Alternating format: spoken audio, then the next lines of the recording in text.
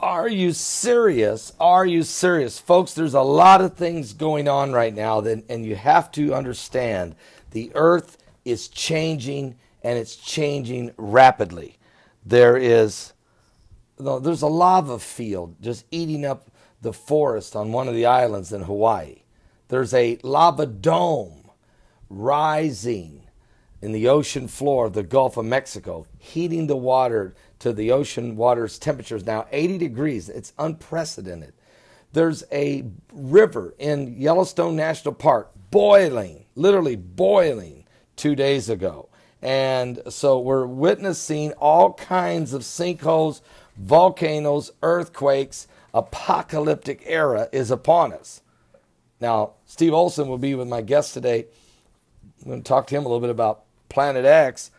But let me share some things with you that may also help us understand why there is such volatility in the earth.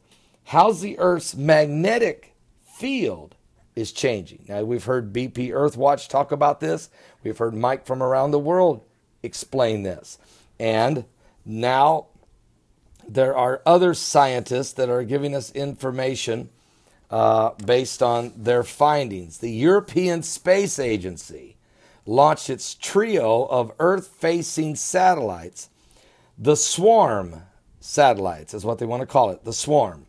More than 2 years ago, since then, these three probes have been tirelessly making measurements of the Earth's magnetic field, mapping it out in detail. Now that data has been used in a new study of how the magnetic field has changed over recent years, with the results echoing what's happening at the planet's core.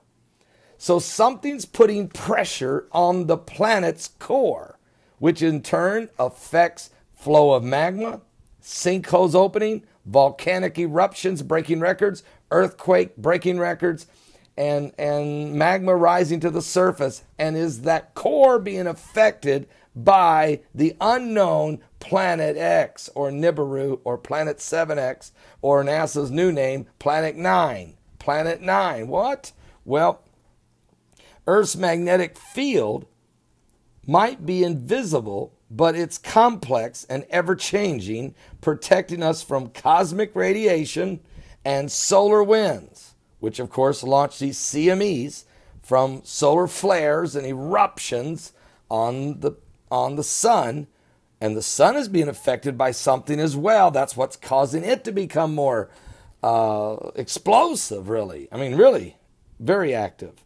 Since launching, folks, these Swarm satellites at the tail end of 2013, the European Space Agency Swarm satellites have been studying the different magnetic signals from the planet's core, its mantle, its crust, and the oceans, all the way out to the ionosphere and the magnetosphere. Now, all the data that we're talking about here, folks, all of this data has recently been used in a study, and they're describing where the magnetic field is getting weaker. It's not strengthening, folks. It's getting weaker. Why is it getting weaker? Well, what's causing all of this change? Well, the magnetic field is thought to be the result of the vast quantities of molten iron moving around some 1,860 miles beneath the surface of the earth. These changes, it's thought, are caused by alterations in how the liquid is flowing. Swarm data are now enabling us to map the detailed changes in the Earth's magnetic field, not just at the Earth's surface, but also down in the edges of the source of the region in the core. It's like hell is enlarging itself, expanding, flowing, moving. And the Bible said hell had to be enlarged, and that without measure. And I don't even want to talk about it. I want everybody to go to heaven. I want everybody to find Jesus Christ. I don't want anybody to be lost. But folks, I can't change prophecy. I cannot change the Word of God. And so let's get things right. All right? Now look at this.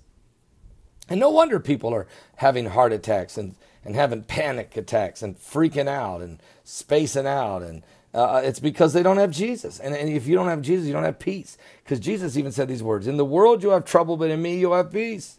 I mean, if your faith, your hope, your dreams are simply your existence on this planet in a mortal flesh, you would be miserable without Christ, without a hope of the resurrection.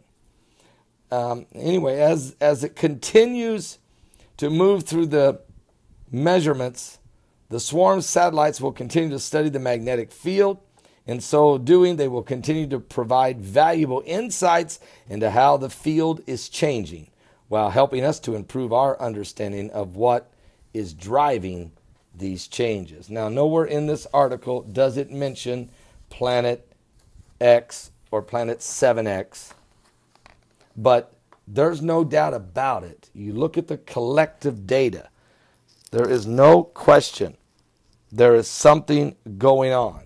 Something biblical is going on with the signs of the second coming of Christ. Give your life to Jesus Christ, folks, seriously. We're going to be talking about all these things in today's live broadcast. You don't want to miss it. Steve Olson will be our guest. We're going to discuss Planet X. Are you serious? What has he found? What has he saw? What pictures does he have? Is it real?